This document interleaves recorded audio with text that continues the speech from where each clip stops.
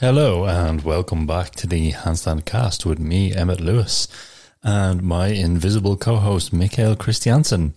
As we know, Mikael is still on his holidays at the Tada Artist Retreat, or Till and Denise's Artist Habitat, having a good time in Turkey, and internet's just a bit too laggy for us to do our normal video call to do one of these, so I'll do one this week, and you will have Mikael doing one next week.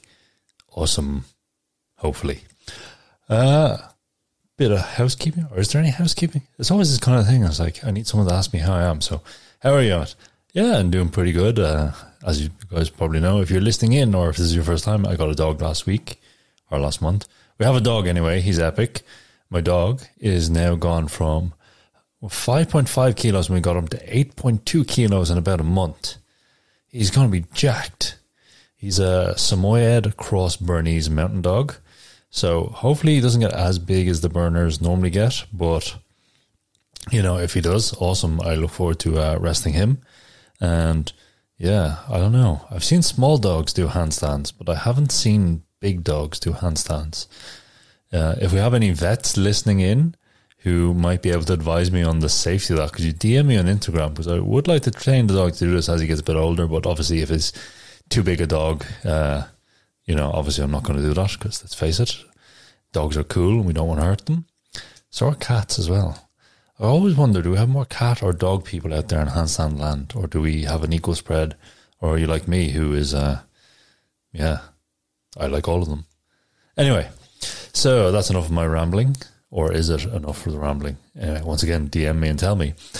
So I'm going to do a bit of a flexibility focused episode, and I thought I would just give I'm just going to talk about our main flexibility positions. I'm going to give this is a bit off the top of my head, by the way, so I'm going to give you some insights, some tips, some tricks, and some concepts to work with and to think about when you are doing your flexibility training or the positions, or just so you have something to think about. So for me, I'd say almost the first position, or the simplest to think about, is the forward fold, the pike, and the hip hinge. They're all kind of in the same family in some ways, shape or form. And this was generally the first position that develops to a very nice degree for most people. And what we're looking at, or what we want to think about generally, is when I look at this position, I'm looking at how to describe it? If we look at the lumbar spine basically has three distinct hinges. It has the hinge at the thoracolumbar junction. It has the middle point hinge around L3, or the kidneys. And it has the hinge, the sacral hinge. And then we have the actual pelvis coming over hinge. And what we're looking for in this is generally these hinges develop sequentially. And this is one of the keys to how we use the Jefferson curl to actually develop flexibilities. We're training these hinges in a manner. And when we're doing an articulation-based fold rather than like a linear fold, so linear fold is when the torso is fixed and you're trying to basically hip hinge, basically linear folding, versus a articulation fold where we are articulating in, we're flexing the spine, we're flexing it and the spine extends. In this, we're looking at if there's a limitation on one of the hinges, or that hinge doesn't work as smooth or doesn't flex as nice as it should, the one below it and the hip will not follow. So we're kind of looking at that. If we go down and go, oh, someone is locked up at L3 or thoracolumbar junction T12, L1, that kind of thing, you generally won't find them develop a nice pike for quite some time because they're already kind of fixed there. So this is one of these things, like getting these hinges smooth and articulating nicely can be a very good way of freeing up the pike. One of the coolest ways to do this is actually, if we think of the motion of a Jefferson curl, if you don't know what a Jefferson curl is, check out my YouTube. We'll have the link in the show notes. I think it was the very first video tutorial on the internet of the Jefferson curl many years ago. Anyway, if you were to take the same idea of the Jefferson curl, but do a wall squat, I'm sure you've all been tortured in PE by some sports coach going, do your wall squats and blah, blah, blah. Do that with your legs slightly high. So do them, knees bent at 60 degrees, not 90 degrees. And then articulate down and use the wall to give this idea of the spine elongating in the vertical direction. So the spine gets longer, length against its length, and then rolls over. And then you can find the bits of your spine that don't articulate. We can focus on the lumbar for developing our pike. Or we can do the whole spine, obviously. And we find the bit that doesn't articulate using the wall for feedback and then go back down. You could do this as a full range of motion from the back of the head all the way down.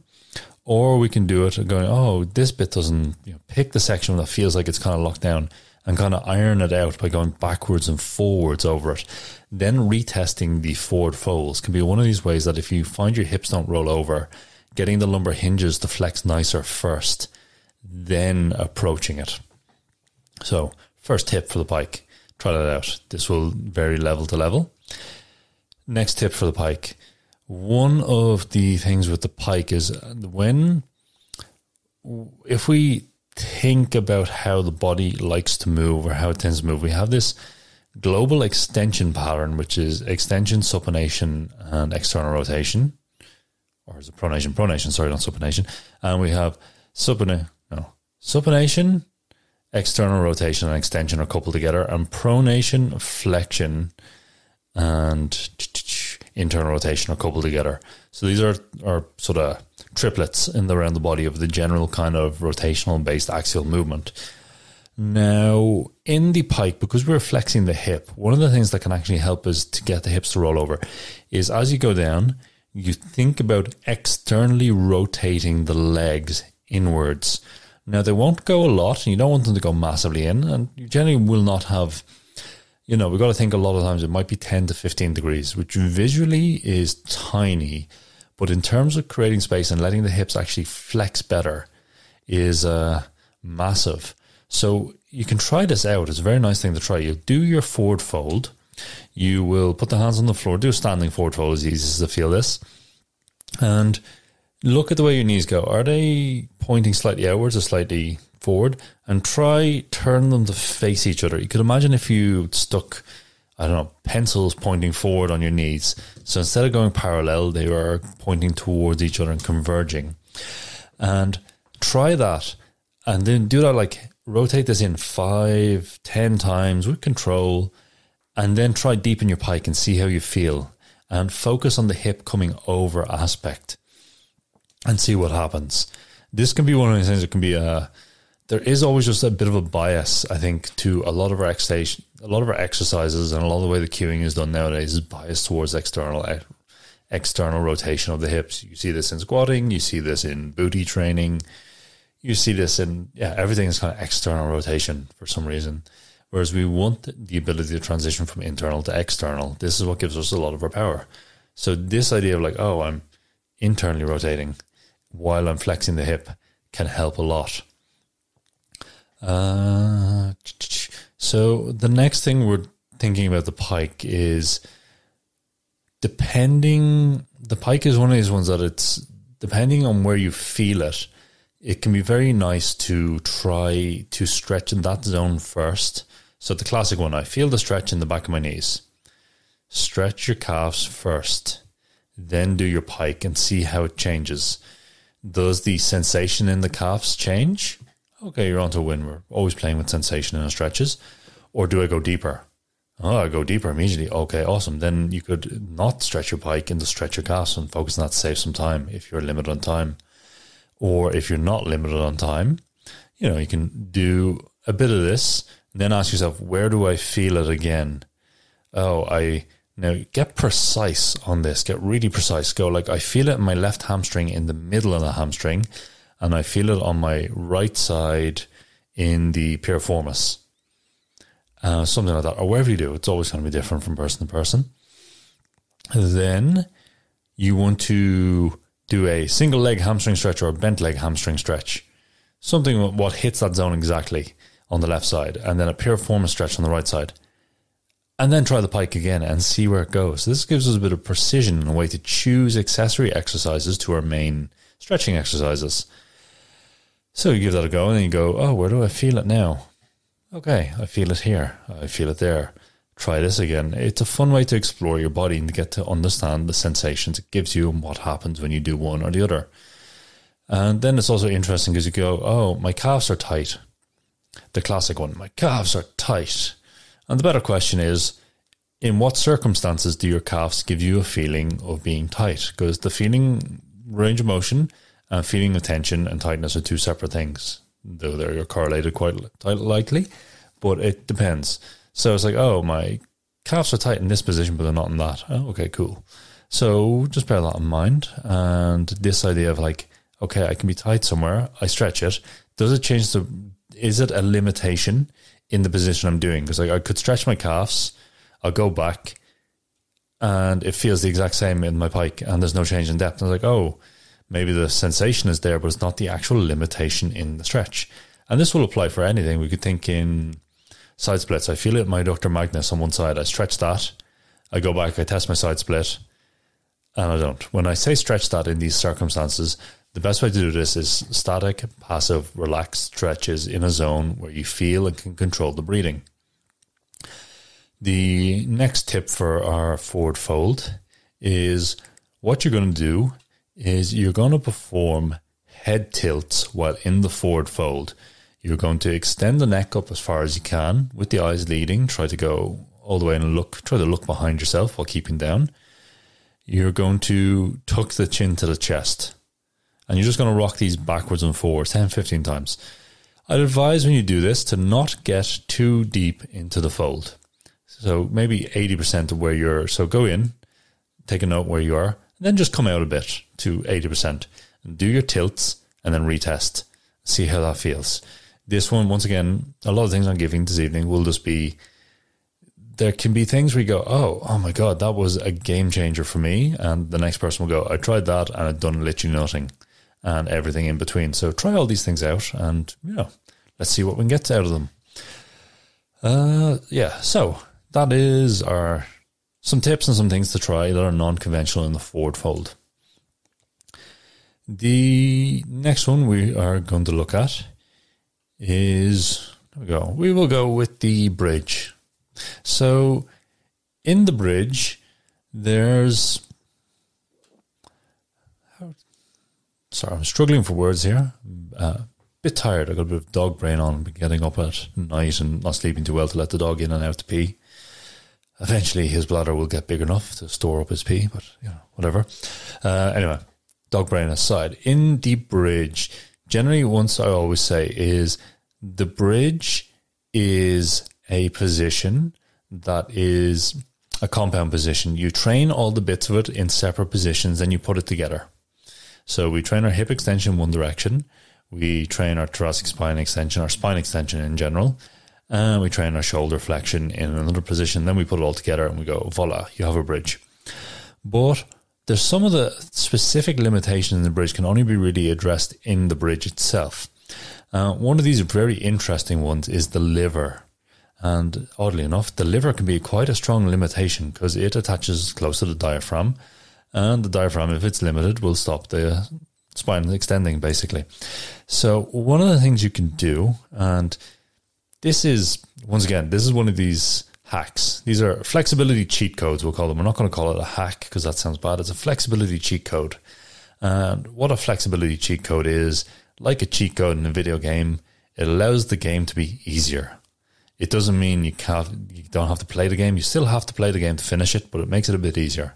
So this is what we're doing this evening. Flexibility cheat codes. Cool. That will be the title of the episode, by the way. You can tell I'm ad-libbing this. So the liver can be our limitation in our bridge. So what I'd like you to do on this one is, once again, get warmed up, get ready to do a bridge. Do your bridge. Test it out. Get down, lie down on your back and locate your liver, which is on the right side, just underneath the ribs. Get your fingers.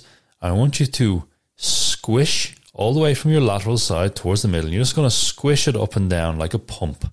The squish, squish, squish. You can be quite forceful in this. It can take a bit of a beating. It's fine. But start gentle, see how your tolerance goes. If it hurts a lot, these things shouldn't really hurt a lot. It should be unpleasant to a certain degree. Once you get used to it, it's generally fine. But pain, maybe don't do it, or maybe have your liver checked out. Definitely always these things, or maybe stop the partying or start partying harder. Anyway, so you're going to pump the liver up and down with your fingers. You're going to work away all its length. Get a picture off Wikipedia or something where it might be. And, The advice I have on this is basically try to touch your back through your front. Do this for about 5-6 minutes. Pump in the litter, or even just 2 minutes. Even 30 seconds can work if it's a limitation. And then get back into your bridge and see how it feels. This is one of those things that could be awesome. It can be a big change or not. But give it a go. The next hack, I banned myself on saying hack. The next cheat code we're going to look at for the bridge is the sternal fascial bridge. So as you're probably aware, we have this bone in the center, bone cartilage kind of thing in the center of the rib cage. And if we think about the pecs and all the other stuff and all the muscles we use to hug people and do our bench press and push-ups and stuff like this, they join side to side across this kind of bony thing with this kind of fascial area.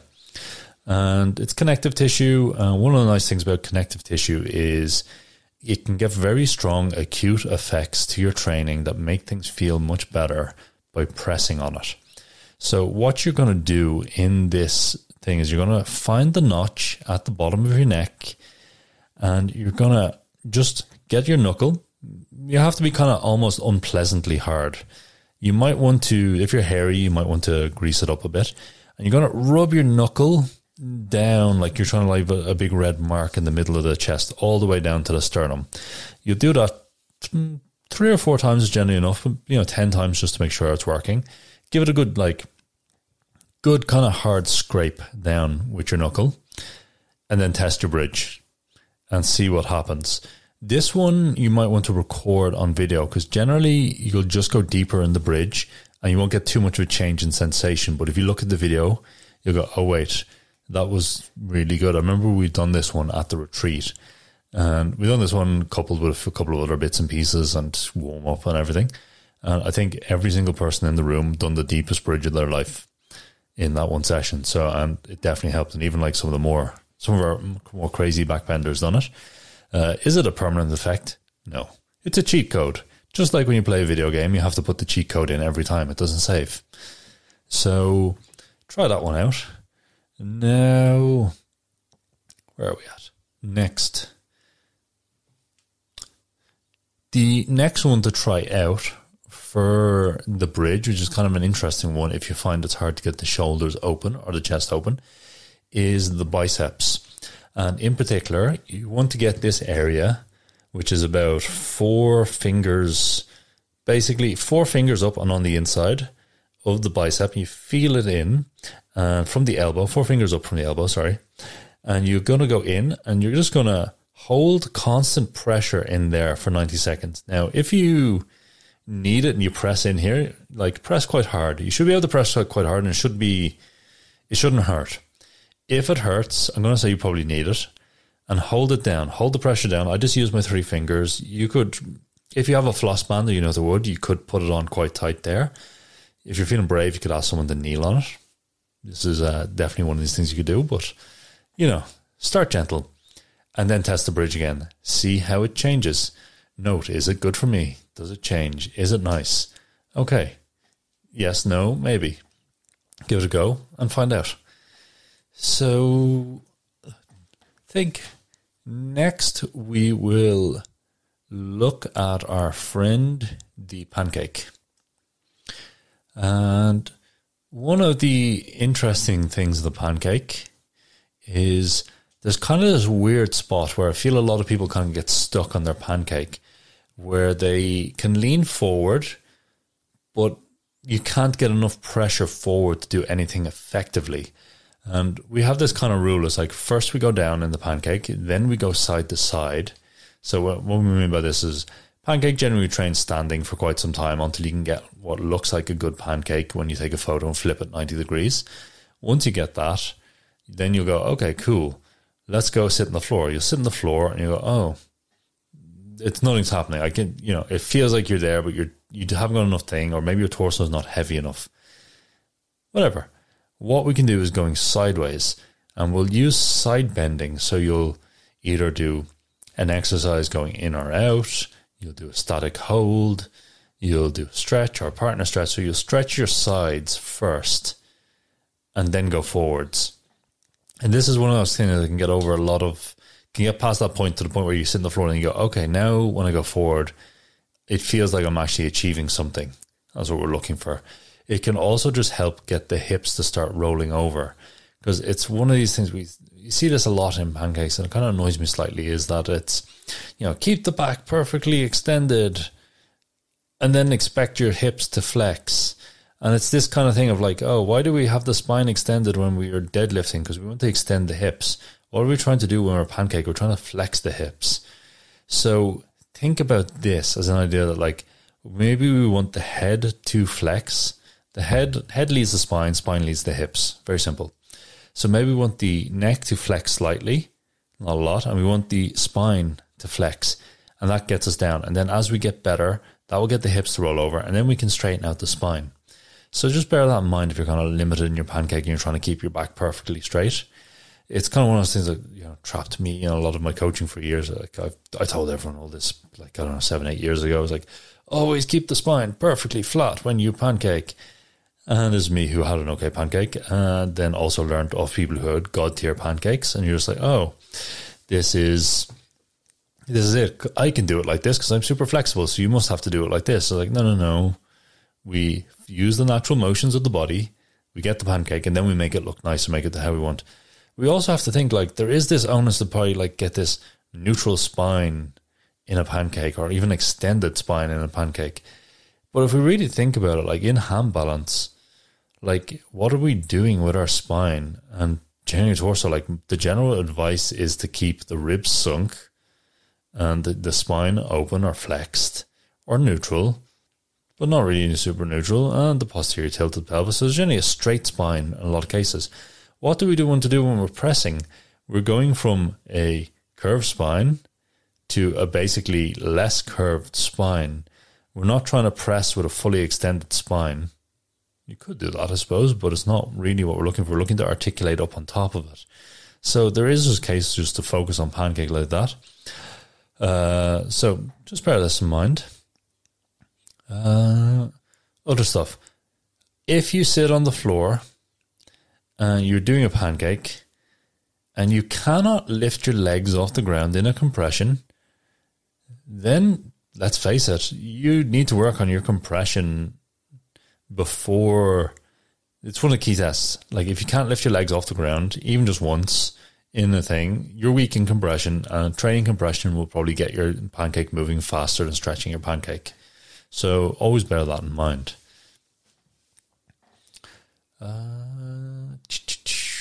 Where to next? We will do some tips and hints for front splits. So the front split is, once again, it's one of these compound positions that we get the hip extension by training some stuff separately. We get the hamstring flexibility by training some other stuff separately. Then we put them together. In the front split, generally, what we're looking for is, depending on, this is where bony limited, the front split is always a bit more unique than everything else. I find there's always kind of a bit of variance on this, that generally when you do it, your limitations of your hip extensions will dictate the shape of your front split.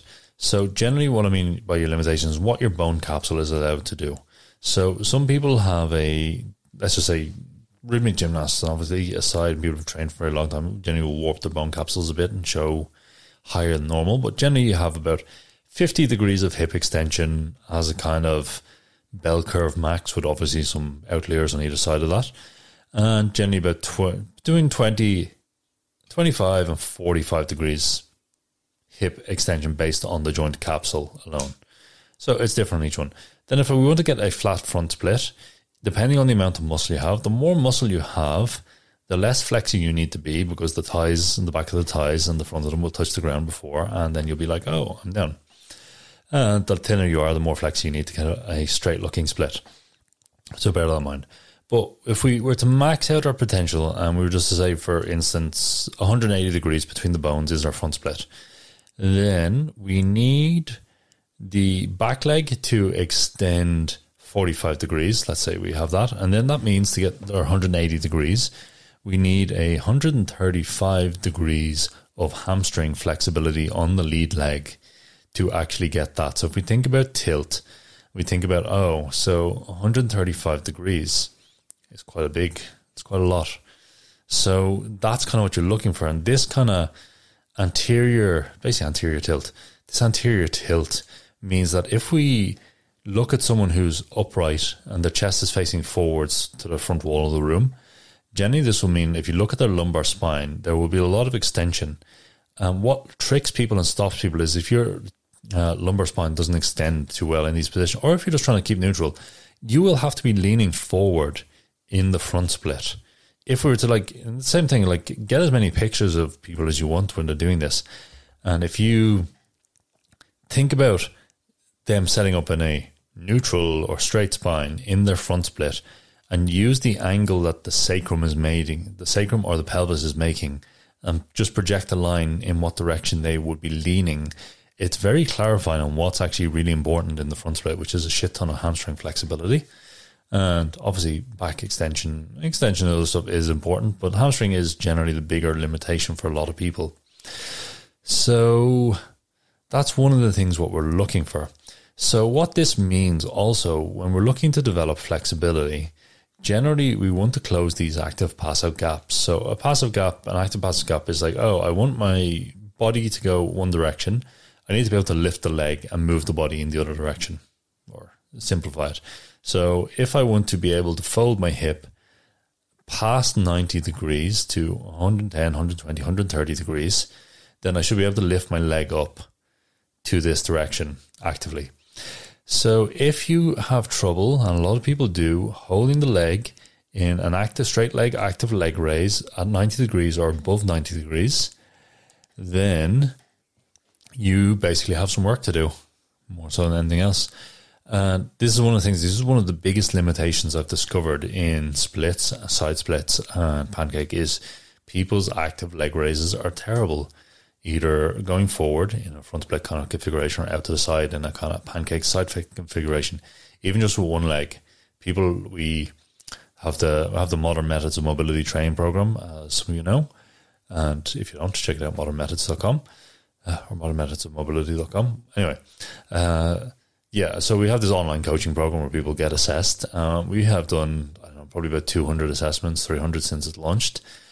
And people are weak as shit in these positions. It's one of those ones, it's rare. Whenever we have someone who can actually do it, generally the only people who can do it are aerialists or pole dancers. Why? Because they use their legs a lot. And they're generally the more flexible people as well. But spending some time on these positions, an active straight leg raise is when you stand and lift your leg forward, straight up, pointing out. It's like a standing L sit, basically. And the other one, the abducted one, is out to the side. Just externally rotate your leg, and whatever direction the toes point, lift it up that way. You want these to be above 90 degrees. Why do I say 90 degrees? Because once the hip crosses 90 degrees, the rectus femoris is doing it. And once it crosses 90 degrees, iliacus and psoas take over. So we want these muscles to be mightily strong. And this is kind of a big limitation for people, because when our hip is going down, and if we think about what we're doing in a lot of our stretching positions, we're actively pulling ourselves in, or we're using the muscles to maintain the correct alignment we want to hit. So if we can't get these positions, then we need to train these separate and build the strength and then apply it in the position. So this is one of those ones, if you find your split turns out a lot, this could be one of the reasons. Which leads to my next one. The turned out split, lateral hamstring. The outer hamstring is a big limitation. Something we actually discovered on my on the coaching, on the assessments and stuff, is a bit of a blind spot, because we just don't really train with the hamstring crossing the body. And it was one of those things we had to put back into the training in much more sustained focus. And one of those things I'd advise you to do it. And training the lateral hamstrings, because a lot of position we use, we're bringing the legs out. One of the hamstrings is getting stretched more. The adductor magnus will get stretched more. The inner hamstring will get stretched more because the elongation direction is biased in handstands and training. If we think side splits, pancake, all this, but the lateral one is not getting it. So outer hamstring training, finding some positions, or just even if you think about doing your forward folds on a single leg and training so the leg is coming up to the opposite shoulder, it's a game changer. It's one of those game changers, and it's one of those ones that the limitation is weird because it starts cropping up in strange places. where we were finding some people where there was a kind of common issue occurring in side splits where people were reporting the same kind of sensation base. It was like adductor magnus was taking a hit and there was kind of congestion around the knee, these kind of things. It's described differently, but it was all pointing in the same zone. And we were obviously doing all our isometrics and all our other kind of stuff. But it wasn't really, it just wasn't doing anything. So then we started screening people with the outer hamstring, and the amount of people who we got the outer hamstring, stretched it in one session, and then the issue resolved when they'd done the stretching afterwards. It was like gone. Obviously, this wasn't permanent. We had to keep repeating it, like all these kind of things. There's a good rule of thumb here. If you find you have a limitation in something, you find something that makes it go away, then you have to keep repeating the thing that goes away and develop it. So let's say I stretch my calves for 40 seconds, and that makes my pike feel better, like we talked about at the start. Then in the next one, I'm going to need to keep stretching my calves, and then I'm also going to need to build up my time, endurance, and possibly strength in this position to make it a permanent change. So we can use these short-term acute sensations to give us a longer-term change. But as a guide, then once again, how we pick our accessory exercises. So back to front split. So yeah, these are one of those things that are kind of interesting. The other interesting thing is the square hip front split. Now, how do you know if your hips are truly square in front split? It's simple. Take a picture from the side, and if you can see both butt cheeks, you're not square. There you go. Simple. If you can only see part of one butt cheek, you're almost there.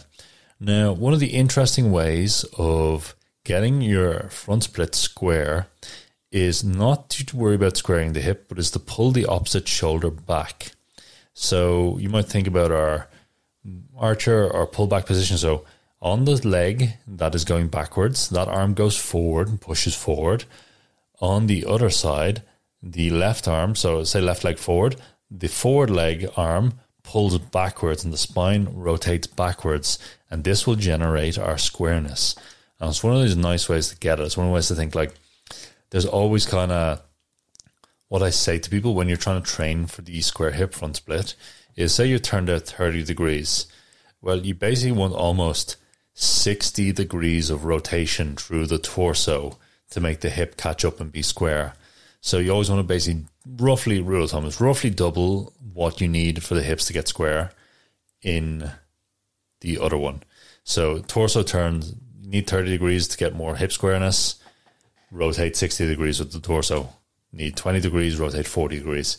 Rule of thumb, it's not a fixed number, but it definitely just gives you an idea of how much you have to turn, because let's face it, the spine rotates as well. So by the time the spine is rotated and picked up all the rotation along all its length, that's when you'll need to, that's when the hip will start to follow. So just think about that. It's pulling the slack out of the system.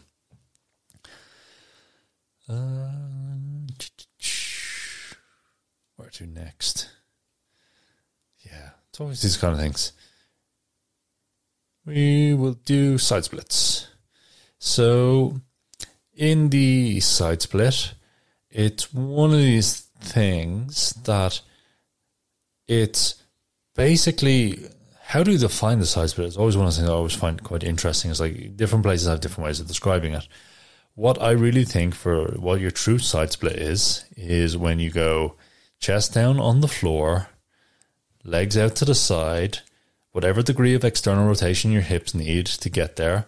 And then what you're looking at is, if you look at it from the side, that little pointy bone at the top of the hips should slightly be ahead of the thighs. That's the true side split for me. And that's the true measure of your side split, because that's like, okay, the hips are going to be tilted what they need to be. Some of you, if you look at some people doing a split in this way, you'll begin to get a feeling of how much hip tilt they need. Some people can keep the lumbar really flat and have almost looks like a posterior tilt. It's not, but it looks like it. And other people, if you look at the sacrum angle can be pointing quite aggressively down to the floor with the lumbar spine making up for it. So this will be basically down to your individual anatomy. But what we're looking for in this is, it's like, this is basically as flat as you're going to get. And this will give you the idea of like, okay, it's not going to tell you where your limitations are, but this is like your true side split, in my opinion. well, there's other ways of measuring it, and don't get me wrong, I'm not saying it's the way, but this is one of the very good ways for hand balance, because this position will give you a very good idea of like, what is my flattest split handstand, straddle handstand going to look like? Once we have that, then we can translate it into a position and work on the active ranges. And it's also, it will give, it just gives a lot of information. So this is one way to measure it, and one way that looks nice. So if you train a lot of your side splits and you find your feet are pointing up, or you're like sitting up, or you're trying to keep the torso up, generally if we look at it from the side, you're generally sitting backwards. You're sitting down into it.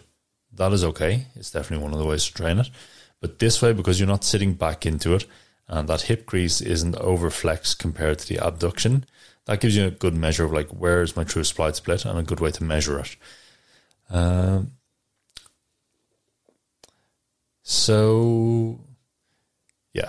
So generally the next kind of thing we want to look at in the side split is when I lie down on my back, flex the lower spine, push the lumbar spine into the back, and then I can pull my legs apart. This position, this kind of one is one of our ways to identify like, oh, what's the best straddle handstand I could get? And this will give you a clue.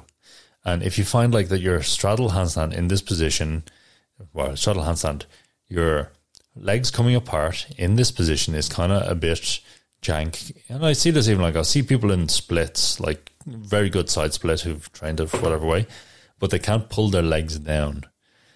Then these are the people I see who have a split in a handstand that is just quite high, quite narrow.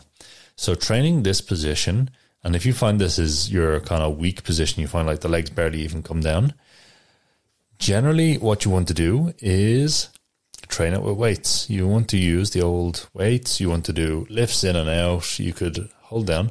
The key in this is you want to actively be pulling down as you get into the position. So I lower down, I let the weights pull me down, and then I try to basically pull my femurs into the socket and then make my butt cheeks touch at the back. So I'm trying to make them touch over the side of the sacrum as an image. This is really good. There's another nice way of training this where you can do it seated as well. And what you're going to do is get a band. You're going to loop a band around both your feet. Now, most of you will have seen this and tried this out. And what you want to do to really kickstart this or really get it going is you want to get a yoga block, possibly 2 yoga blocks, and put them. So you're doing a seated straddle. The legs are coming apart. You put the band around your feet, going around the back, and you put it around the back of the yoga blocks. And this will give that resistance you want. And it will also give you the idea that you can like actively pull the legs apart. It's definitely one of those ones to try. You can try it out lying as well if you want. It's definitely something. It can be a bit weird on the lower back depending on your size, but give it a go. But it's definitely an interesting thing to try out and an interesting novel stimulus.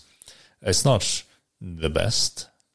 Once again, it's like everything and I've kind of touched on this evening. For some of you, it will be the greatest thing you've ever felt and you're splitting the thing you're missing. For the rest of you, it'll be meh. But you try it out and you see what works. So there's a few flexibility kind of things to try out and to play with over the next while. I have a few questions to get to on the topic of flexibility. I have one, what I have to say is the most Australian question I've ever gotten. So I'm going to read that one out first. And I'll do the one. Okay. So this is a question. Shout out to Marshall for this. Hi guys, Marshall here. I'm a bus driver from Townsville, North Queensland, Australia.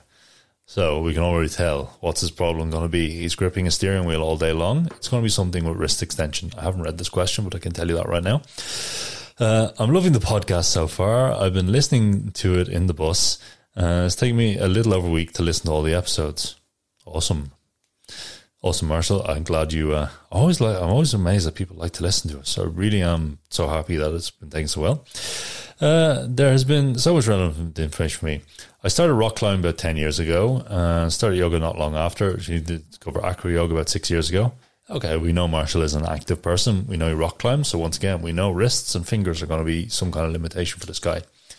To discover acro yoga, and yeah, if he's a bus driver, we can probably assume he's a big guy, so he's going to be a base as well.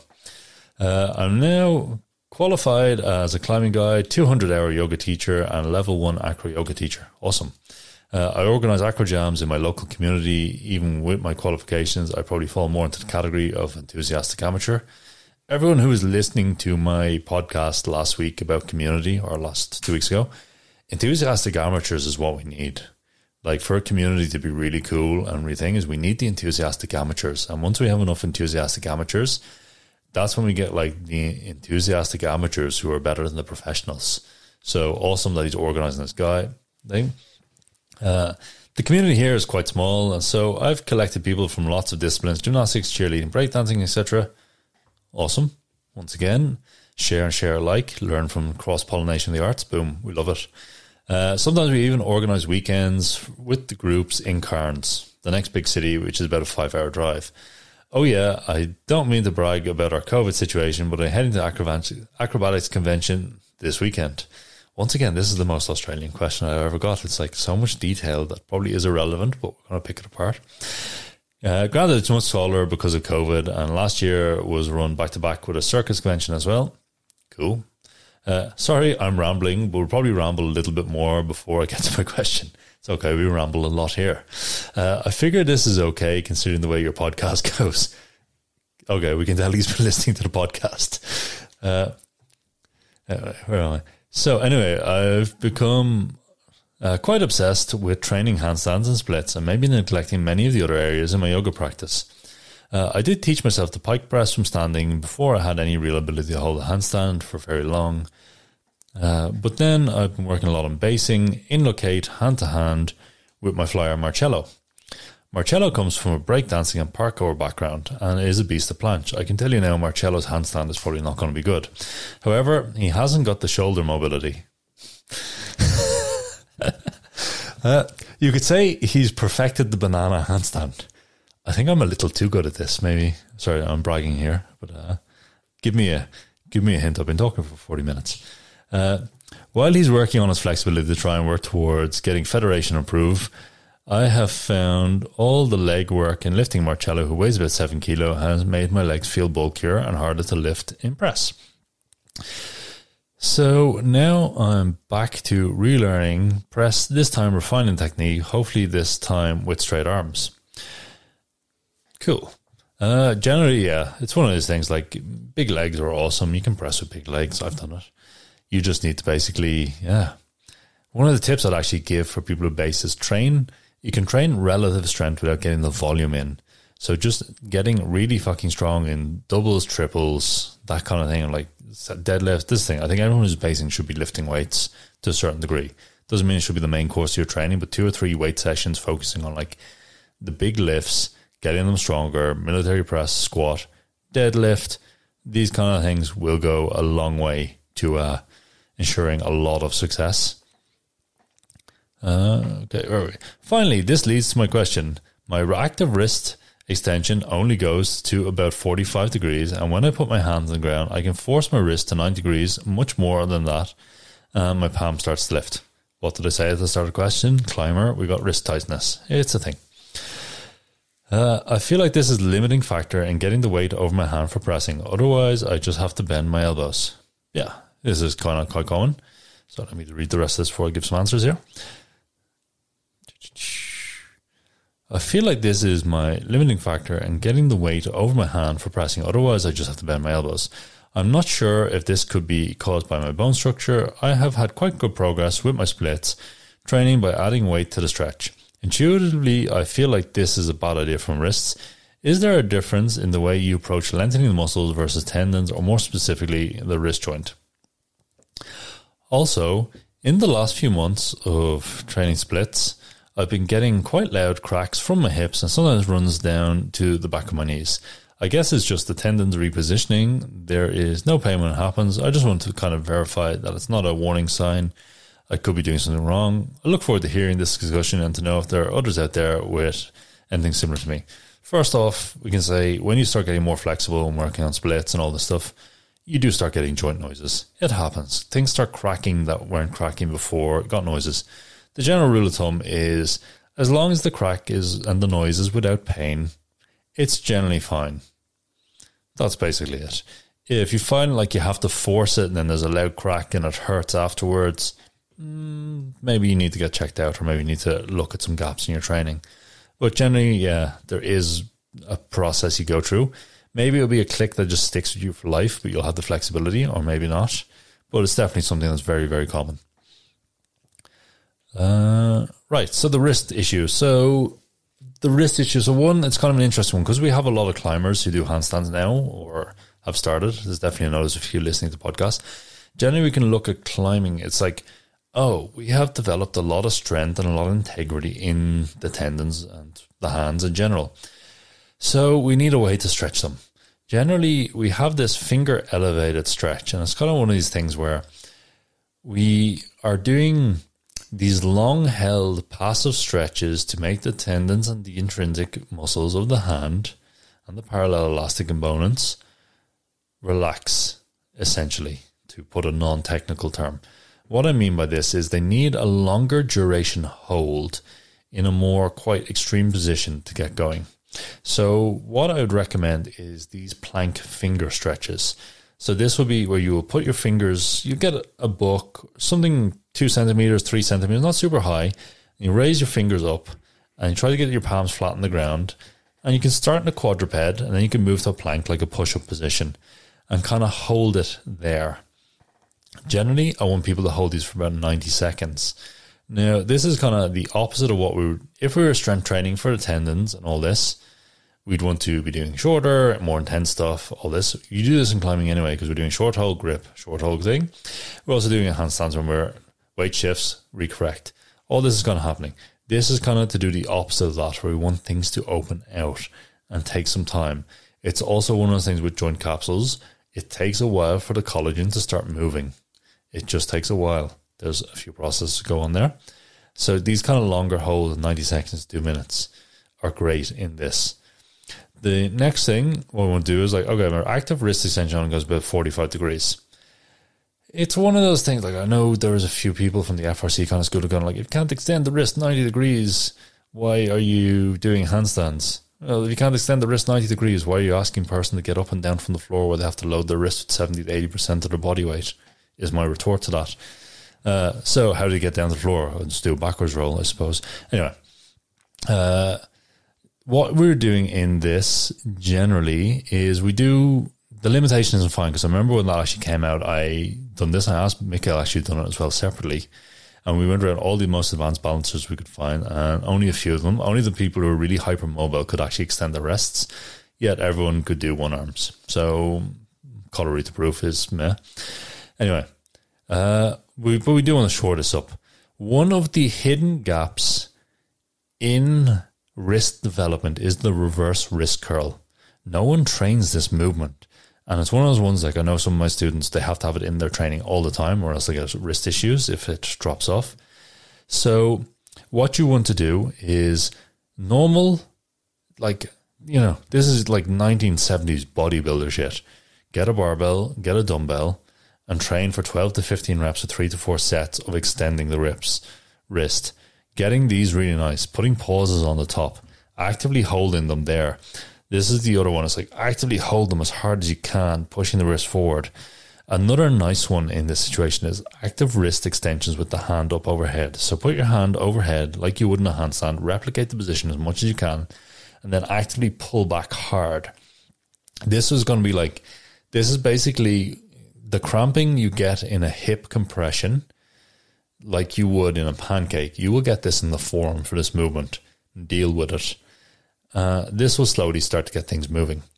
Now, we can deal with the press in a different way, though, because why should we limit the press technique while there's ways to work around it?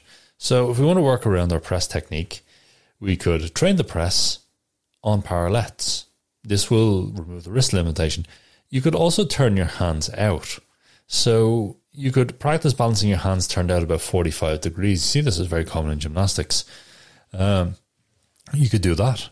You could do, you know, maybe your balance won't be as good or it'll take a while to get used to. Maybe your balance will be fine, but turning the hands out will be pretty good in this one.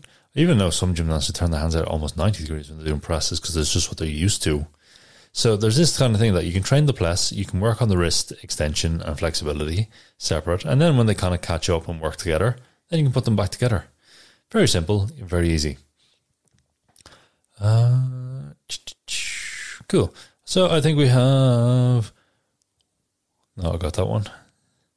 Elbow health. Pros and cons of locking out the elbows versus microbend and which direction the elbow faces.